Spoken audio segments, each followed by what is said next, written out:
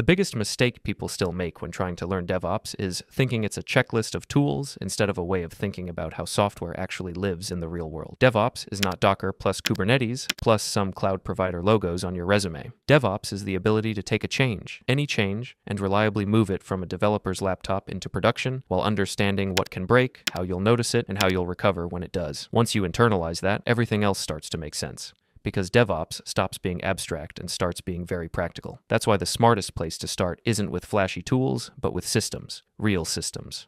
Linux processes, memory, networking, files, ports, DNS, and what actually happens when something crashes. You should be comfortable with commands like ps, top, netstat, lsoff, and journalctl, and understand why a service can't bind to port 80 or why a process gets killed by the OOM killer. If you skip this, Kubernetes feels like black magic instead of what it really is, a very opinionated process manager built on top of Linux primitives. When you understand the operating system, tools like Docker, systemd, and Kubernetes stop being scary and start feeling like shortcuts you actually earned. After that, the best next step is to follow the life of one single, boring application all the way through. Write a tiny app, put it in GitHub or GitLab, containerize it with Docker, and run it locally. Then deploy it somewhere simple, like a single VM or a small Kubernetes cluster using something like K3s. Break it on purpose. Kill the container, misconfigure the database connection, limit memory until it crashes. Watch the logs with Docker logs or kubectl logs. DevOps lives in that loop. Tools like Docker Compose, SQLite, or Postgres, and even a basic reverse proxy like Nginx teach you more in this phase than any polished demo ever could. Once you're doing that, CI and CD stop being buzzwords and become necessities.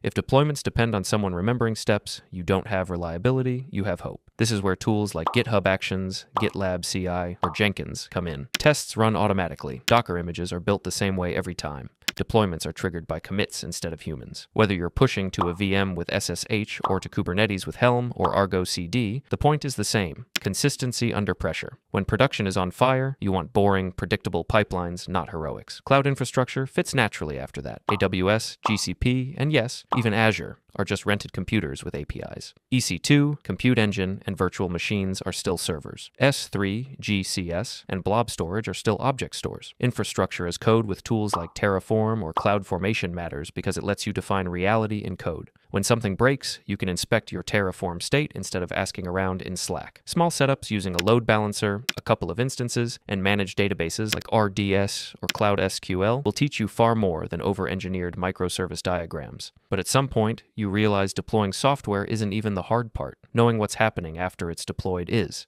That's where observability comes in. Logs, metrics, and traces are how you understand reality. Tools like Prometheus for metrics, Grafana for dashboards, Loki or Elasticsearch for logs, and OpenTelemetry for tracing turn vague feelings into concrete signals. When latency spikes, you should know where to look first. When error rates climb, you should know whether it's the app, the database, or the network. Modern DevOps assumes failure will happen and optimizes for fast detection and recovery, not perfection. Another underrated DevOps skill is learning how to say no. Not every app needs Kubernetes, not every system needs Kafka, service meshes, or 10 microservices. Sometimes a single container on a VM behind Nginx is the correct solution. Over-engineering is often a sign of insecurity, not maturity. Good DevOps is about choosing the simplest architecture that can survive real usage, and only adding tools like Kubernetes or Redis when they solve an actual problem. This mindset reduces outages and makes systems easier to reason about. The real learning acceleration happens when you stop chasing new tools and start repeating the same workflows under slightly different conditions. And if you are looking for a great place to level up your DevOps or backend skills in general, then you need to check out today's sponsor, Boot.dev. Boot.dev teaches DevOps and backend from the ground up in Python, SQL, Go, and TypeScript. But the key difference is that you're actually doing the work, not just watching someone else do it. You're building real projects, writing real code, and solving the same kinds of problems you'd face on the job. I've been using Boot.dev myself, and what keeps me coming back is that it stays fun without becoming shallow. You earn XP, level up, complete quests, and yes, occasionally fight bosses, but it's all built around genuinely solid fundamentals. And whenever you get stuck, Boots, their Bear Wizard AI tutor, jumps in with context-aware hints and follow-up questions instead of just dumping the answer and moving on. They also recently launched Training Grounds, which lets you grind infinite custom challenges so you can really lock concepts in before moving forward. All the content is free to read and watch, and a membership unlocks the interactive coding, AI help, and progress tracking. If you want to check it out, use my link in the description and code CODEHEAD for 25% off your first year. This was Codehead with yet another tech rant. If you enjoyed it, please leave a like and subscribe. Lights out.